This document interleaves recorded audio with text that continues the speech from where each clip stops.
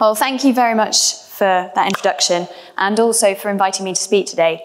It's really interesting coming to an energy conference when I've been to quite a lot of mining conferences, and we have the same conversations. And I think a lot of it stems from, one of the biggest problems that the mining industry is facing is the real disconnect between the public realizing how much we need these raw materials and what the industry is actually doing. And it's interesting to see the same here.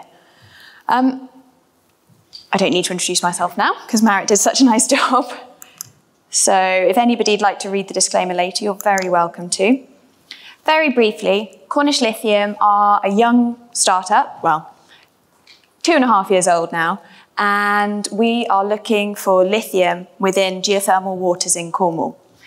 And we now have 13 geoscientists, and we're based down there, and we're actually going to be drilling our first kind of research boreholes to test this concept that there are geothermal waters circulating at depth. They're within these permeable geological structures, and they've got lithium in them. And we're going to be doing our first couple of boreholes, just 2 holes down to 1 kilometre's depth, and our rig's supposed to arrive on site next week. So it's all happening, which is very exciting.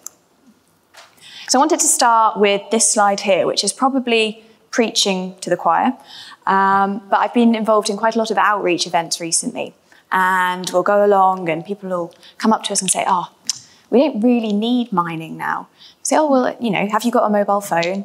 People say, yeah. And 2/3 of the elements from the periodic table are in your average smartphone. Those all come from a whole suite of mines, and that's just a mobile phone. So as we decarbonize the economy, as we use more high-tech applications, as we've got this burgeoning middle class that's growing around the world, we need to be mining more raw materials to support that than we have done in the past. And to put that into context, in the last 5,000 years, we've mined about 550 million tons of copper. We need to mine that in the next 25 years to facilitate society's growth and transitioning to a low-carbon future. Ta-da! So lithium itself is a lightweight metal. It's got a high charge density. So if you want a lightweight portable battery, like in a mobile phone, a laptop, or an electric car, it's great. The first lithium-ion battery was actually commercialized in 1991. So it's a fairly new thing. Tin and copper, we've been mining for thousands of years. We know where to find it. We know how to extract it and process it. Whereas lithium, because the projected demand for it is so great and ever increasing. I mean, the World Bank estimate that by 2050, we're going to need 965% more lithium than was produced 2 years ago. So for the mining industry, it needs to start looking at new deposit types and new locations, and it's a big job. So it's becoming a critical metal because of this role it's going to play in battery storage and in electric cars. There we go. A Tesla Model S, for example, has about 10,000 times the amount of lithium in it than a mobile phone battery. So that's just driving home the point that we need a lot of lithium. So this is interesting. So where was lithium actually produced over the last couple of years? And you can see that Australia has produced a lot from hard rock. Chile and Argentina, and actually Bolivia as well, form the lithium triangle. And a lot of lithium is produced from salty salar brine deposits. But what's really key here is the lack of any real production in Europe or North America, which is currently where a hell of a lot of the demand is. So hard rock, there's a picture of a hard rock mine. It's, you drill it, you blast it, you crush it, and you get the lithium out. This is a picture of a salar deposit in South America, and they rely on solar evaporation. So in arid areas such as the Atacama Desert, you get these very salty fluids forming. So you put boreholes down, they're generally no more than 200 meters deep, pump them up to the surface, and then they enter these evaporation ponds. Now, digging these evaporation ponds is quite a big output. I mean, just to give you an idea of scale, from the front of that image to the back is about 5 kilometers. And lithium really likes to stay in compounds, so everything else evaporates off and the lithium gets more and more concentrated until after about 18 months or 2 years, you've got a really salty brine. That then goes into a processing plant to form something like lithium carbonate.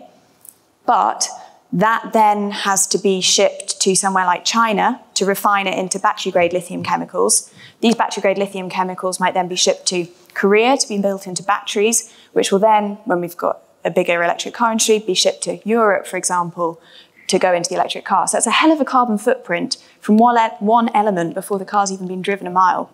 And one of the big problems with this is, yes, it's relying on solar evaporation, which is cheap, but over 80% of the water is lost to the atmosphere, which in such water-sensitive areas is having huge environmental ramifications that are really now starting to be felt in these areas. So we need to be looking at new sources to actually start to source these raw materials that the economy needs responsibly. So technology has improved a lot in the last couple of years, and you can now directly extract lithium from fluids such as geothermal waters. And that's what we're looking to do down in Cornwall, besides the fact that you also can't rely on solar evaporation because it rains far too much. But this is a lot more efficient. Just aware of time. So lithium as an element isn't that rare, but finding it in places where it's concentrated enough to make it economically viable to actually extract it is a bit more difficult.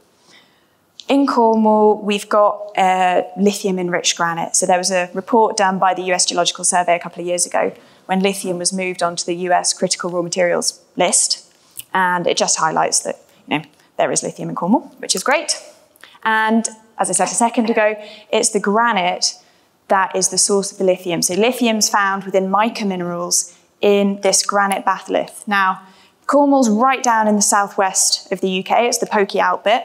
And the topographic highs in the area are formed from granite, but that's not just where the granite is. It's a bit like the Loch Ness Monster in that it's all joined up underneath. So that's what this big red mass is showing. Cornwall has this amazing mining heritage. So for thousands of years, we've actually mined tin and copper there. In the 1850s, the square mile where we're going to be drilling for lithium in a couple of weeks' time was actually the richest square mile in the world because of its copper production.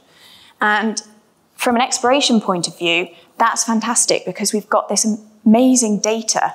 We've actually got a digital archivist who works with us, and we've got mineral agreements in place to explore for lithium and geothermal waters.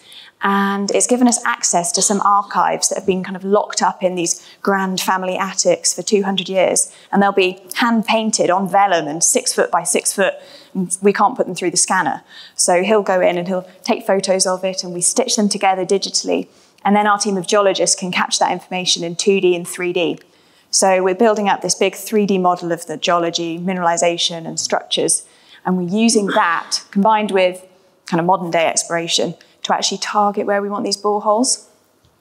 And in these deep mines in Cornwall, historically, they had real problems with the mines filling up with water. So there are engine houses all over the county. If you've ever seen Poldark, you'll have seen them. And they're pumping out the water. And this water was actually really quite hot. And so a lot of work was done in the 19th century and the turn of the 20th century to actually understand what these hot springs were. And this is great. So this is from a paper written in 1864 by Professor Miller of King's College in London. And he looks at the geochemistry of one of these hot springs. And he basically says, this could be a potential source of lithium if only we had a use for it.